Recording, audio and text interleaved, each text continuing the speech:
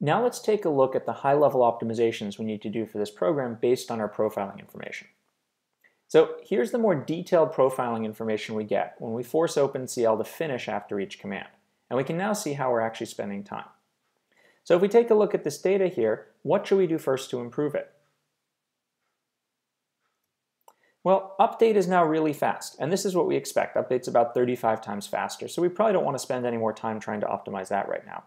Spending a lot of time reading back data, and we're spending a lot of time compiling, and this is actually a huge amount of time here, but we're spending a huge amount of time writing data.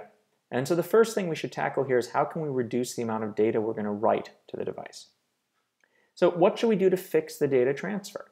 Remember, this is the code we've done. We've replaced update.cl in our inner loop with code that goes through and does all of this stuff. So how can we fix the data transfer?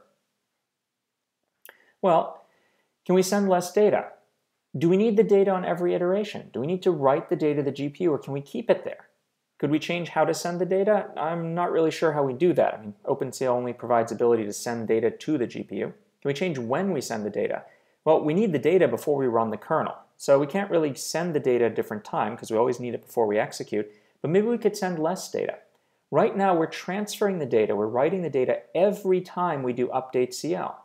Do we need to write it every time?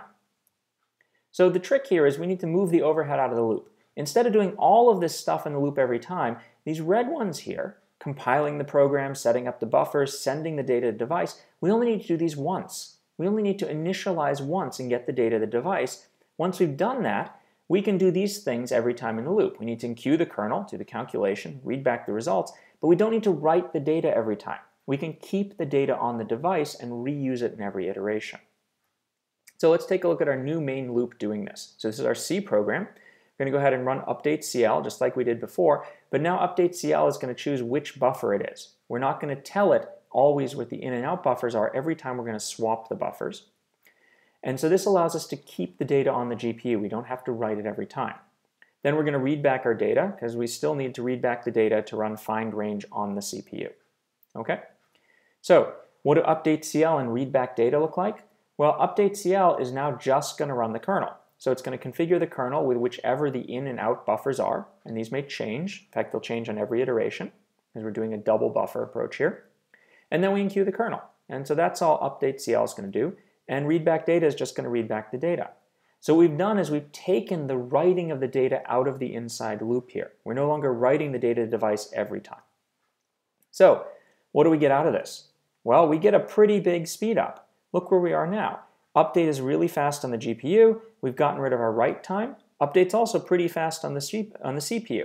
So we're getting good parallelism on the CPU. And we've gotten rid of our time spent writing here. So we've succeeded here. By not sending the data to the GPU every time, we've eliminated our time writing.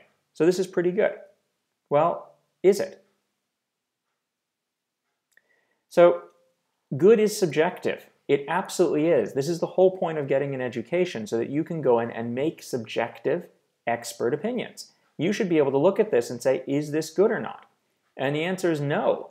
Our GPU is 35 times faster. And if you look at where we are here, we're just barely running 4 times faster. Got a GPU that's 35 times faster. We've worked medium hard to use it, and our program's running 4 times faster. That's not a good result. We should be able to do a lot better than that.